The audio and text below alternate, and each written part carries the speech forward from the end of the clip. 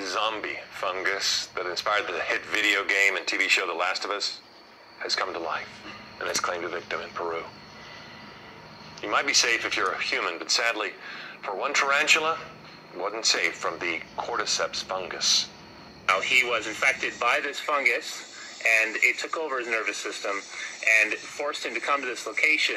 And then as he died, the fungus sprouted out of his body, allowing the spores to spread to another unsuspecting tarantula. For now, it's only tarantulas. It's somewhat fascinating, but it's kind of nightmare fuel.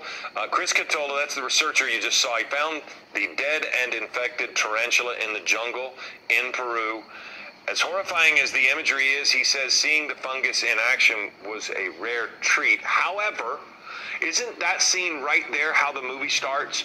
The researcher's looking at the fungus and it jumps on him and gets him in the humans, and then it goes to everybody else? I don't remember. I just want to stay as far away from it as possible.